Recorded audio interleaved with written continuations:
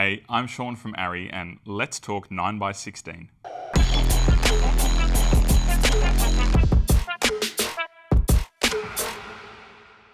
Alright, I know that this topic is going to attract a lot of controversy, and as a proud member of a company with a 100-year-old history in cinema, it is a shame that we can't convince people to just rotate their phone 90 degrees, but it's just not the case. It's the hard fact that we have to accept that 9x16 shooting isn't going anywhere.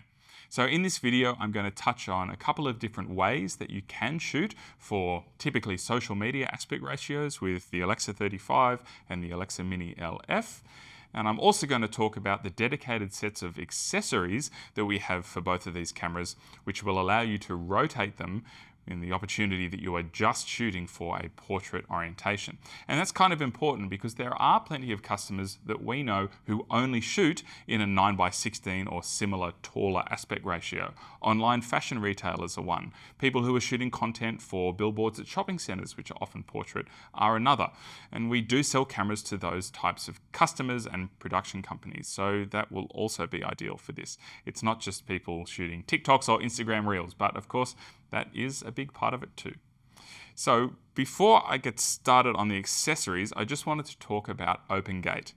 So Open Gate is a sensor format which allows for both widescreen, typically Super 35 widescreen, if we just think about this camera for a minute, and also the taller formats used for anamorphic recording. So that would be a 4x3 or a 6x5 format, which are slightly narrower than the width of Super 35, but are taller. And being able to have both of those types of recording formats on one sensor has resulted in us having a sensor which has an aspect ratio more like 1.5 to 1. So it's kind of squarer than a lot of other cinema cameras which would just have a 16:9 sensor. And that means you have more vertical resolution. So both of these cameras have more than 3K resolution vertically. And we know that the iPad Pro 12.9 inch and the iPhone 14 Pro Max, well, they have a screen and the length of the screen is about 2.8K, 2,800 pixels-ish. So you actually already have more resolution in both of these cameras vertically when the camera is in normal orientation than you could display on one of those devices. And we know that the content platforms like TikTok and Instagram Reels, well, they only support HD anyway, of course, portrait, so 1920 high. So many people we already know are just composing for 9x16 and 16:9 at the same time, even though that can be a total compositional nightmare, but it is possible and our cameras are somewhat uniquely positioned to be able to support that. And I'd really recommend you go check out the Frameline and Lens Illumination tool on our website, because that will allow you to use 3 different frame lines overlapped with each other. You can reposition them, rescale them. There are lots of terms for this kind of thing. There's the standard Swiss cross kind of format. Personally, I prefer to have the headrooms a little bit closer in 9x16 and 16:9 when I'm shooting those together. But anyway, go check out the Frameline tool. It's then very easy to download those files, put them on the USB stick and load them into your camera, which will then be saved with every clip that you record in both ARRI RAW and ProRes so that it's always in the metadata and you can pull it out with the ARRI reference tool and hand it off to your editor, for example. All right, instead of shooting in an Open Gate format, you've been allowed some extra time and you can shoot your shots twice. So you need to quickly change between 16:9 and 9x16. Well, these accessories are ideal for that. They've really been designed around quickly changing between orientations, but also, I think most importantly, quickly changing between shooting modes. There are many other ways to rig a camera sideways, most commonly with a tripod plate that's an L plate and you hang the camera sideways. The problem with that is that you then can't really use it in handheld mode or in gimbals or anything like that. And our accessories have really been designed to work with all sorts of different styles of shooting. The other thing to mention with those L plates for tripods is that the viewfinder ends up in a weird position. So in this camera, the viewfinder would be on the off side of the camera. So with our accessories, in both of these instances, the viewfinder is in the proper location on the left-hand side of the camera, and we have this little adapter bracket to flip the viewfinder 90 degrees so it's the same orientation as the camera when it's shooting in portrait mode. The other thing I want to mention before we go into more detail is that the side brackets that we have in these cameras in like a traditional landscape orientation, they're not designed to mount the camera to things. So please try and avoid mounting, bridge plates straight onto the side brackets of either of these cameras. There's just not enough grip and you will end up with vibration, and it's not ideal. That's why we have specific accessories for these, which a lot of rental houses will already have in their fleet. All right, first off, let's look at the Alexa Mini LF. The Alexa Mini and the Alexa Mini LF work really well in portrait mode because the camera is almost symmetrical top and bottom to side. And that means that all we've had to do is introduce 4 of these little corner pieces here, and then you can take any of the plates which would normally be on the top or the bottom of the camera, like this map 2 here, add the corner pieces, and then they will mount exactly where the side brackets would go. Now, these little corners come in a set. So there is the vertical format adapter set for Alexa Mini. Little box comes with a reusable foam inlay, which will drop straight into a Pelican case, and you get the 4 corner adapters plus the viewfinder adapter to rotate the viewfinder 90 degrees.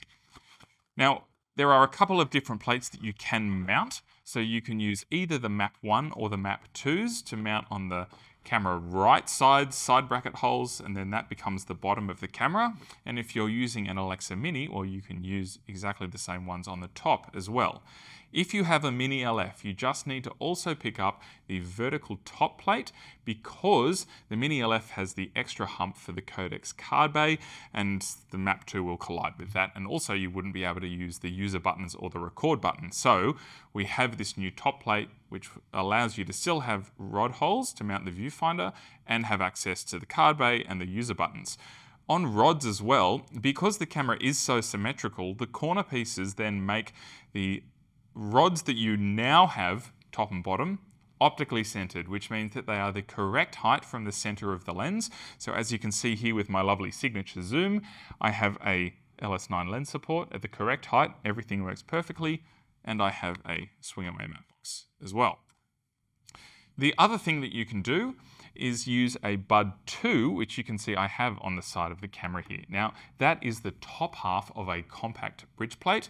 And in fact, if I take another one of those bridge plates, I can actually slide it in here.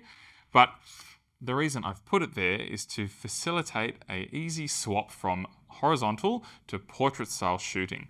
So what it means is that I can just slide the camera out from the compact bridge plate I have down here, rotate the whole lot over. I can slide the viewfinder out and slide that into the map 2 that was on the side and is now back on the top. And then all I have to do is screw in my top handle and I'm ready to go and shoot normally. Now, another little thing to mention is battery plates. If you have an Alexa Mini, you can run map 2s where the side brackets would normally be, so they're now your top and the bottom, and then you can run a normal RAB 1 in the typical orientation so that your batteries are vertical. In this case, because of the hump with the codecs bay, I can't do that, but it is totally fine to run it sideways, and particularly if you have B-mount. So this is a B-mount power splitting box, B-mount battery, because B-mount was designed to be used in all orientations, including upside down, and it's really solid and great. All right, let's look at the Alexa 35.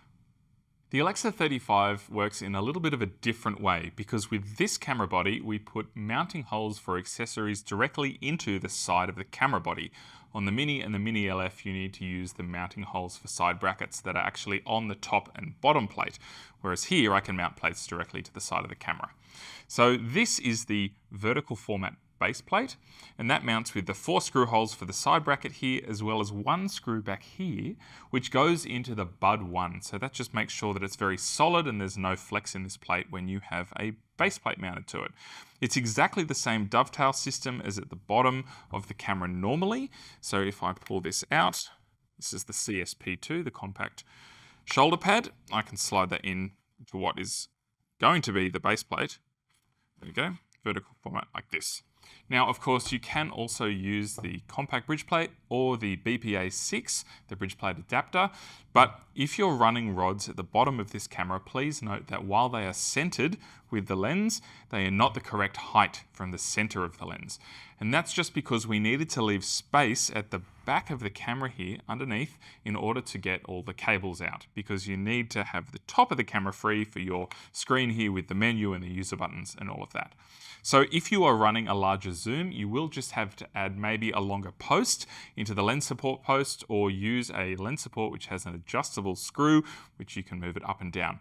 I would highly recommend checking out the LLS1. That's the lightweight lens support that we sell, which will enable you to use studio zooms on lightweight 15mm rods, and there's a huge amount of adjustment available in that lens support because of the 2 pins that come with it. However, I digress. This is the vertical top plate. So this is a very small plate up here, which gives you plenty of room to still get access to all the user buttons, the rec button and the screen with the encoder back here, and of course your card bay. Now, there are 2 types of top handles that will work here. You cannot use the CCH5. That's the standard top handle with the production set, because that has that unique quick release system, which we can't fit into here because there's no room to put the back of the handle back here. So you can use either a CCH2 from the Alexa Mini, which would go here, and lots of PCA systems as well. And I would recommend, though, mounting it backwards so that you have threaded holes at the front available for either an RMB3 or the square accessory sleeve, which will then allow you to use the new viewfinder mounting bracket 5 that you would have in a production set. The other option, of course, is to use the lightweight camera handle, which will also mount to a different set of holes. And this is very easy to mount because of these very large thumb screws. Of course, if you have multiple of these pieces, you can leave them attached and just throw the camera from side to side, which is very handy. The vertical top plate, the vertical format base plate, and the viewfinder adapter for vertical shooting, well, they're all available in the vertical format adapter set for the Alexa 35, which is probably the way I'd recommend that you go if you are looking at shooting 9:16 content on your Alexa 35. All right, that's about it. Thanks so much for watching. We'll see you in the next one. Thanks.